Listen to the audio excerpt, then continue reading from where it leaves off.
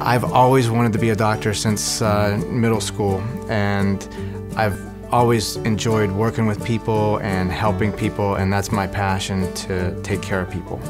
I have a special interest in skull-base neurosurgery and in the vascular structures in the brain, and I enjoy working with tumors and that type of surgery. Anything that's technical or a challenge is what I enjoy, but I favor taking care of patients in general. So any kind of work that I can do to take care of patients and care for them is the type of surgery that I enjoy.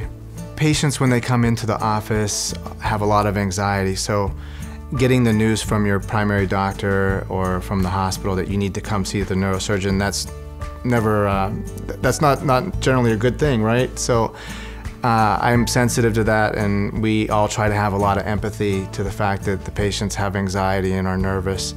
So I always sit down with the patient and talk to them about where they're from and try to get to know them a little bit about what they enjoy doing, learn a little bit about their family.